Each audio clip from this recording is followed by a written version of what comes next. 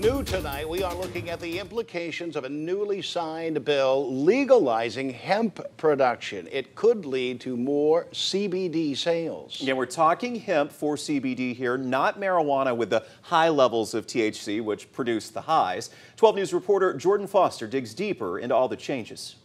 CBD, which comes from hemp, has been scientifically proven to help with things like anxiety, depression, and ADHD. Now, you may see more of it now that hemp farming will soon be legal in Texas. Monday, Governor Greg Abbott signed a bill legalizing the sale of CBD products with very small amounts of THC. It's good news for Cedric Palmer, who just opened a CBD store in Beaumont. We are the first and only fully stocked CBD shop in the Golden Triangle. CBD is primarily found in the plant hemp, which is a type of cannabis. We went to talk to Dr. Margot Gage, an assistant professor at Lamar University.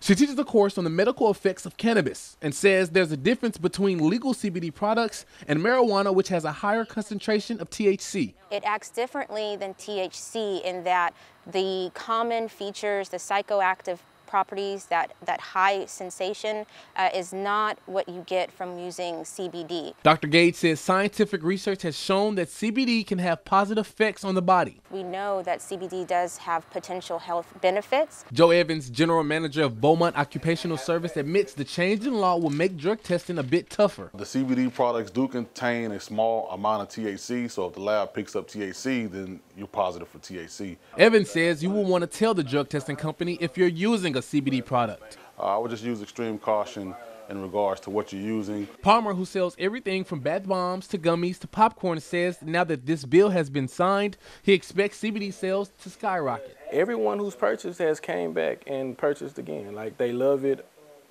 The new bill signed this week makes it legal to start growing hemp, but this doesn't mean people can start growing hemp right away. First, the federal government has to come up with some regulations for hemp farmers. The earliest that law could go into effect would be 2020 of the farming season. Jordan Foster, 12 News.